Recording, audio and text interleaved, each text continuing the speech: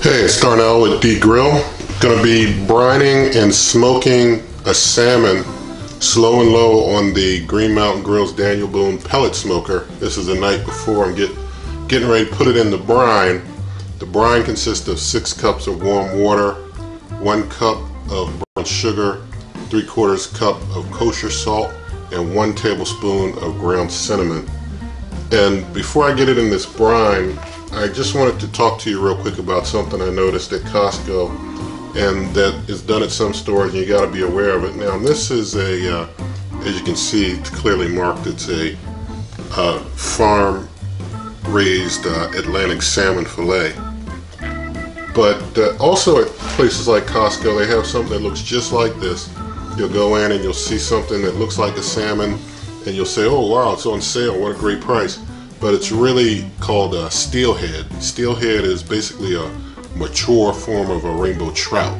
It's not a salmon, but it looks just like a salmon a lot of times in the package. There's subtle differences, but for the most part they look, pretty much identical when you're just scanning grocery aisle. So when you're out buying your salmon, make sure that you definitely get salmon and not steelhead. This particular salmon is 2 3/4 pounds. I'm going to get this in the brine. Alright, so I've got my salmon in the brine.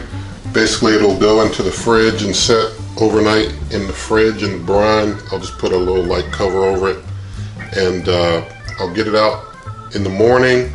I'll rinse it off and wipe it with some paper towels to dry it off, and I'll bring you back then, and we'll be getting ready to put it on the grill then for this slow smoked salmon on the Green Mountain Grill's Pellet Smoker. Okay, so it's the following morning. I got the salmon out the brine, rinsed the stuff off of it. That was, it just, has like the residue from all the spices and stuff. You just rinse that off. The brine has already been soaked into the meat well by now. So basically gonna just put this in the refrigerator for about 4 hours uncovered. And basically what that's gonna do is it's gonna cause this top side to get a shiny sheen, and what's going to happen is when I cook it on the smoker, Lord willing, it won't have a whole bunch of white stuff coming up on it when I'm cooking it. I don't know if you've seen salmon that's been cooked and wasn't prepared well, and so it's a bunch of white polyps come up on it. There might be a little bit, usually there might be a little bit down the middle here somewhere, but Lord willing, not too much. So gonna put this in the fridge, bring you back in about 4 hours, and that's when we get it on the smoker. Okay, so that salmon, after setting in the fridge, uncovered for 4 hours, you can see that shiny sheen on the salmon. That's good. So I'm going to go ahead and get the grill warmed up now. So powering the grill on, and just confirm that. And now that the grill is on, I'm going to set the temperature to 180. I'm going to be smoking at 180 today. And while that gets warmed up, I'm going to go ahead and give you a weather report. Alright, the current weather is mostly sunny, 61 degrees, real feel 64 degrees, humidity 58%, wind speed 8 miles an hour. Today it's going to get up to about 68, so we're almost at the high for the day. It's going to be sunny all day. And just to explain, I always give the weather report because if you do a lot of smoking and grilling, you know that weather has a big impact on your cook. How long it's going to take, how much fuel you're going to burn. The weather plays into that a lot. But going to let this just set and rest, let the grill get warmed up, and once the grill is nice and warm at 180, I'll bring you back when I'm putting this on the grill. Okay, our salmon's getting ready to go onto the grill. I wanted to mention, if you have not already done so, please subscribe to the channel. As far as the pellets I'm using in this cook, I've got about maybe a few hours of Traeger Applewood left over in there, but most of this cook will be using the Green Mountain Grill's premium Fruitwood pellet. That's what I'll be using for most of the duration of this cook. Also, you notice I have a grill mat under the salmon. That grill mat is a Green Mountain Grill's grill mat made for the Daniel Boone. There's a referral link in the video description if you're interested in that. So I'm going to go ahead and get this salmon put onto the grill now. And also I forgot to mention that I've got, as far as meat probes, I've got the iGrill 2 meat probe in there. And once I get the salmon in there, I'm going to put the Green Mountain Grills meat probe in there as well. The Green Mountain Grills probe sometimes comes in a little low as far as temp. And so if it's coming in too low, I'll know from the iGrill, you know, when things really are done, and I'll just do it through the iGrill probe if I have to. So I'm going to get this onto the grill now. Alright, so salmon's on the grill, meat probes are in. And close it on up there. You see the Green Mountain probe there, the iGrill probe is right there. So I'm going to close up. I have a profile set for this cook, so I'm going to go into that now. That profile is called Smoked Salmon, and as you can see, the profile that I have on screen shows that we're going to be cooking at 180 until the meat temperature reaches 150. After it reaches 150, we're going to continue to cook at 180 for another 30 minutes. We want to be at a sustained temperature of 150 for over 30 minutes. And so once it's at a sustained temperature, you know, after it gets there for 30 minutes, then I've got this last step that just says all done, just to let me know, hey, it's all done, come get it. So I'm gonna go ahead and start that profile now. And so that profile is in effect. Now we're gonna go back to the main screen. We see the food temperature is just 44 degrees. Profile starting. So the food temp is just 44 degrees to start according to Green Mountain Grill probe. Let's look at the iGrill probe. Okay, so on the iGrill probe, we see it's reading about 48 degrees. So the iGrill 2 probe is reading about 4 degrees higher right now.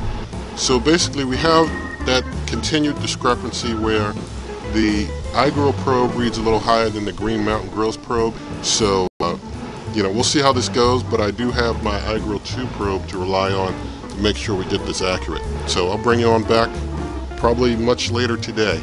Okay, so about 30 minutes ago, the iGrill hit 150, now it's at 155. And let me show you the Green Mountain. The Green Mountain has hit 151, but it hit 150 just 10 minutes ago. So a 20-minute difference between how long it took each to hit 150, and that makes a difference in the dryness of the meat, so I'm glad that I used both in this cook.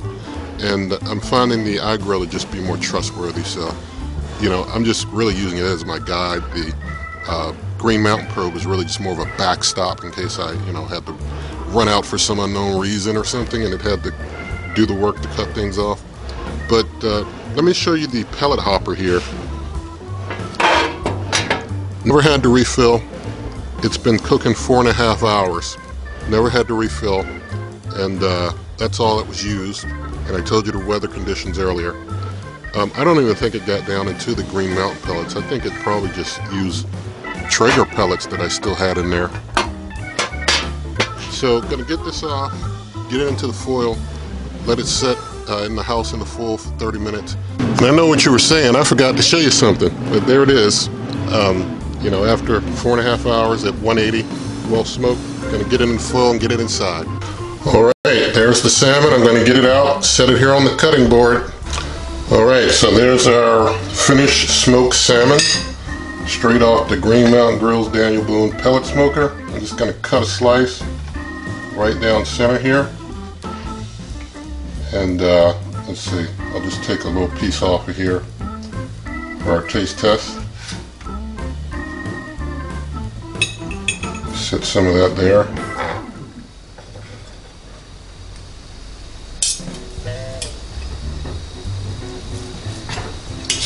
Get that prepared. All right, taste testing some smoked salmon. Here we go.